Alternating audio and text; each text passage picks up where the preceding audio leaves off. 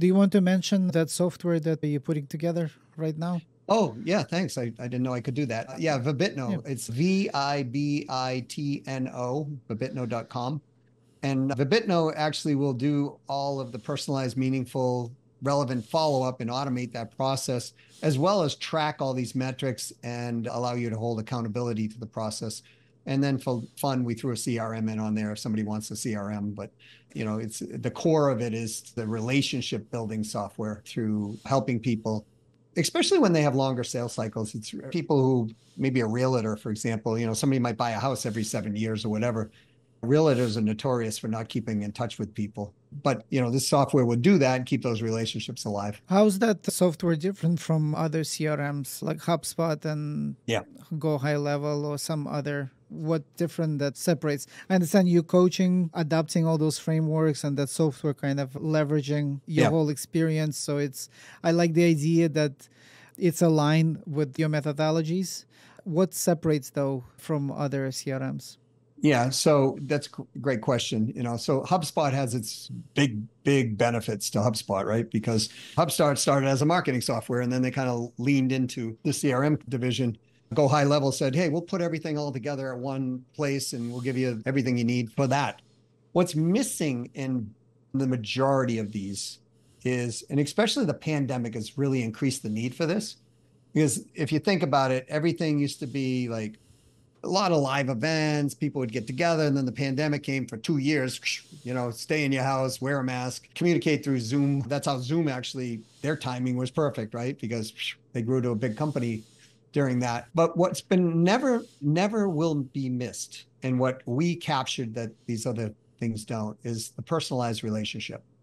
So what our system will do is it will collect relevant, meaningful information in our system, and it will actually weave communication pieces together that are all based on not only business return on investment, but personal return on investment, not only business factors, but personal factors. So the system will actually hold relationships together where you can send an email, but if it's not personalized and meaningful or relevant, I mean, how many times have you gotten an email that's like, hey, and it goes on and it's like you're reading and it's like, this doesn't even mean anything to me. Because I mean, I got one a couple of months ago that was like, hey, Doug C., I know your manufacturing company could use help doing XYZ. And I'm like, I don't have a manufacturing company, right? So what our system will do is it will build relationships person to person. Mm-hmm. And it will build relationships like I know for, you have 7 children.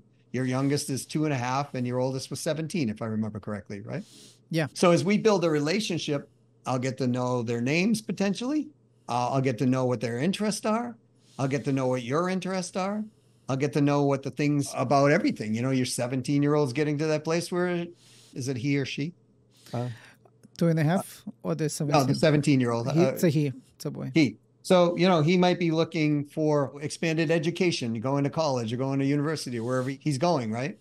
As I learn information like that, our system will pull all of that information together. And when you get a message from us, it's going to actually literally talk about your 17-year-old and the colleges he might be doing. Like, for example, I just had a conversation with somebody and their son is going to Williams and Mary's College in Virginia. Well, our system was able to take and reach out to the son and say, congratulations on going to Williams and Mary. Here's some information about the college. Interesting. Right. Wow. So we're building what we used to call belly to belly sales out in the real, out in the world before technology. And you would keep everything down in a, we'd call the file of facts or whatever. We were doing it old style, but we adapted that into the technology because anybody can provide a CRM. Yeah, love it.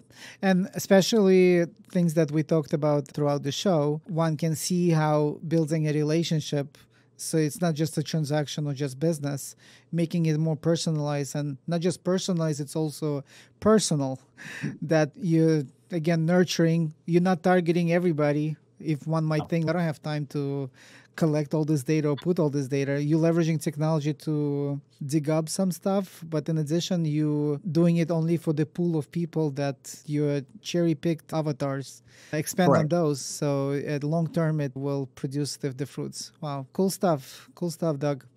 Doug, we can talk forever. I love these topics, but we're getting close to the end of the show.